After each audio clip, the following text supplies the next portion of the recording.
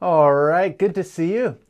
You may recognize that chord progression, and the reason why is because it is probably the most popular guitar chord progression in the history of mankind. I don't think I'm exaggerating. It really is. Any guitar player that you meet, they've probably played that chord progression hundreds, maybe thousands of times. So I thought I should show you this chord progression because you're probably going to be using it a lot. A lot of songs, there are probably hundreds, maybe thousands of songs that use that exact same chord progression. Now the strumming might differ depending on the song, but I really want you just to focus on the chord progression and knowing the chord changes and what chords we're using that work together.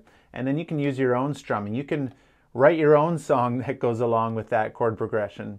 So let's take a look at the chords that we're using. We're starting with the G chord. Now there are a couple different ways, a few different ways you can play your G. I like to play my G like this most often, depending on the song, where I'm using all four fingers here.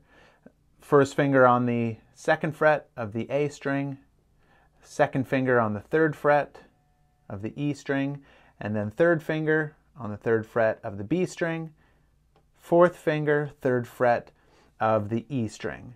So you can play it like that, you can play your G like that, you can play your G like that. Doesn't really matter. As long as we're playing a G, play the one that you're most comfortable with. Then we're going to go to the D chord.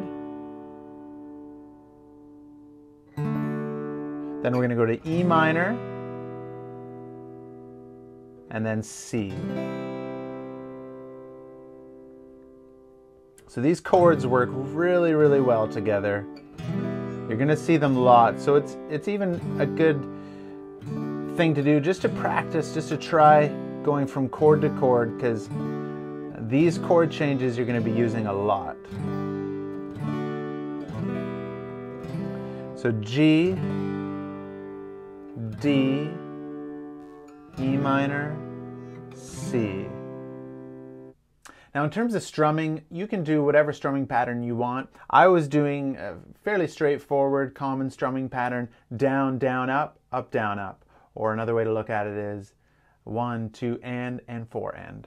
1, 2, and 4, and 1, 2, and 4, and 1, 2, and 4, and 1, 2, and 4. Down, down, up, down, down, down, up, down, down, down, up, down, down, down, up, down, up. Or you could do all downstrokes if you wanted to.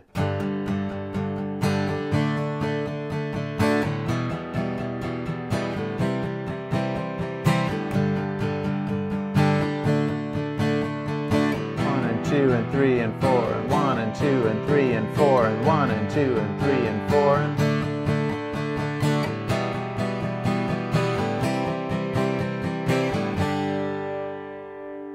Or you could do kind of like a country rhythm if you'd like.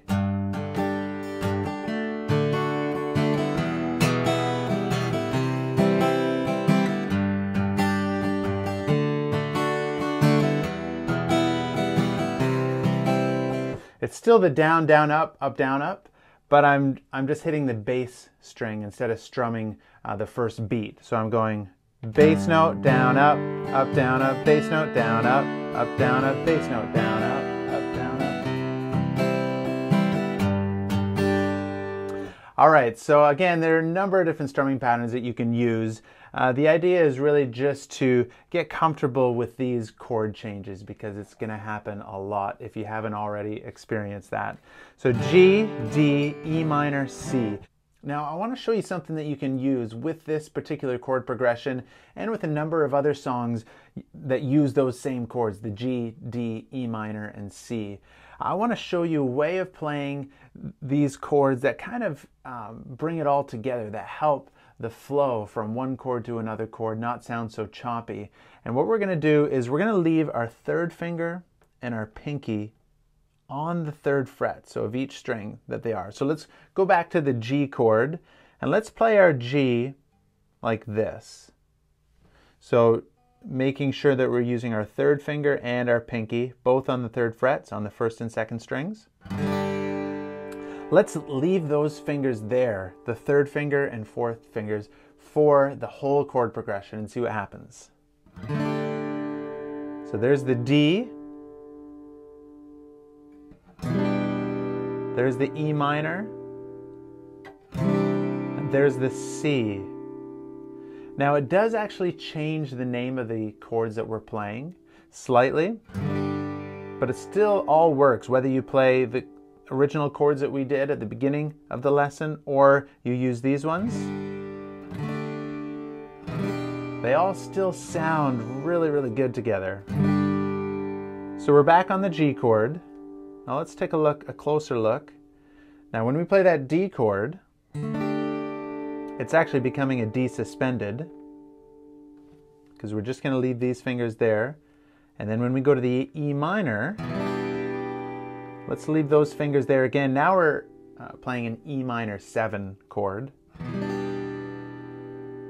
So we're using our first finger now on the 2nd fret of the A string and our second finger on the 2nd fret of the D string. And these fingers haven't moved. They might get a little bit sore from leaving them in that one position the whole time. So you can kind of take your hands off, give them a little shake if you need to. And then when we go to the C chord, now what we can do is place your first finger on the 2nd fret of the D string and your second finger on the 3rd fret of the A string. Now this chord is called a C2 chord.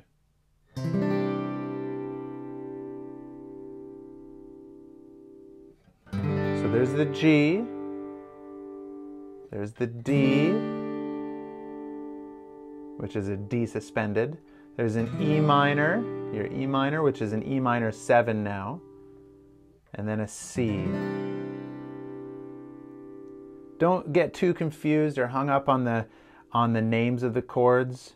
This is really just, these are just variations of these chords that are just fun to do and fun to try. You might find that you want to play all of your C chords now like this. I wouldn't recommend that, but when you are playing in the key of G, like we're doing here with the G, D, E minor, C, a lot of times you can substitute the regular chords with these chords.